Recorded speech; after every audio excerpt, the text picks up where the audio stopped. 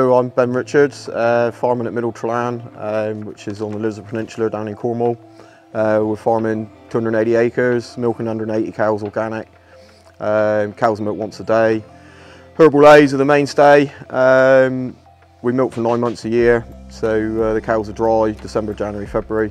Then we'll calve them all in March and just milk them off grass for the season.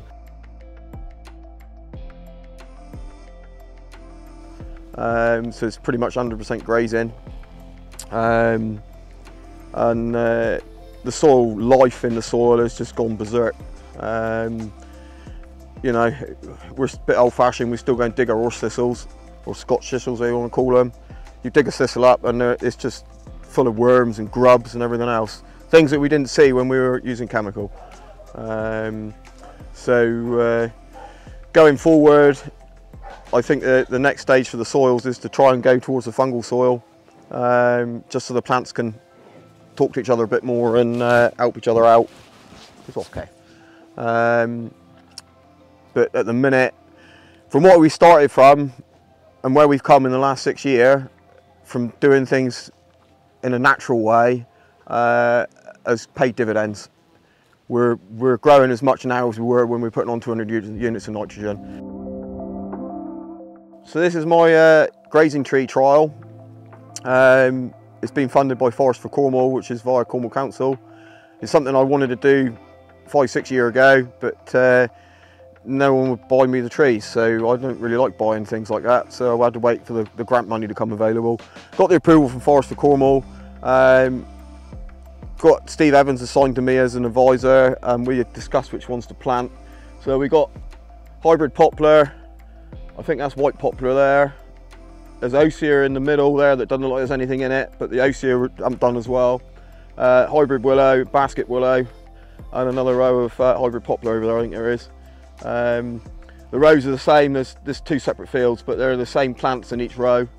The plan is they've got to have 2 years to root and get themselves strong enough, and in year 3 we'll come in and graze the herbal layer will be grazed in line with the tree, so we'll be grazing them every 40 to 45 days. There's several reasons for doing it. The tree goes a lot taller in grass, so I should get more dry matter production from that square metre of ground than I would with the herbal lay. That's factor 1, because dry matter production is still #1 concern on this farm. Number 2, all these fields that they planted in are extremely wet, and the trees, again, once they're established, will suck that water out, hopefully making the ground in between drier. I'm trying to encourage mycorrhizal fungi on the farm. Nothing better than trees for that, and they're planted 12 metres apart. That's close enough for the trees to connect, or potentially roots to connect, so they can start talking to each other. The nutritional benefit of the trees. Steve has done some protein tests on the willow, hybrid willow and the hybrid poplar. They've come back at 16.5 and 22% protein. I'd like to get some more detailed analysis on that, because again, this is going back to cow health. Cows eat trees. If they've got access to trees, they'll eat them. There's a lot of salicylic acid in the willow, there's tannins and other good stuff in the other trees, and it's again trying to move on to the next level of cow health and giving them even more to self-medicate on,